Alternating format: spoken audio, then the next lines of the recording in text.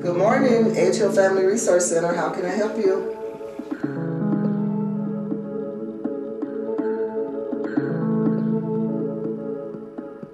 My name is Flora Wilson, and I've always lived in the Edgehill community and has been connected with the Family Resource Center since it got started. Hi, my name is Miss LaShawn Mara, and I am president of the Edgehill Youth Leadership Advisory Council. I'm 15, I'll be 16 in March, and I attend the Nashville Big Picture High School.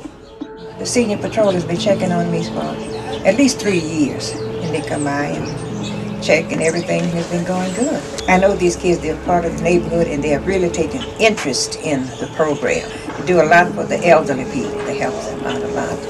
That means a lot because, you know, it keeps me in check of my blood pressure and a lot of things, you know, that's going on with my health, and that way I don't, you know, have to worry about anything.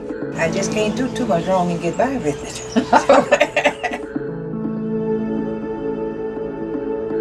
We partner with Belmont and Nepchi, and so we started getting classes from the nurses there, and they taught us how to do blood pressure and how to ask the types of medical questions that we need to know, like are they diabetics, did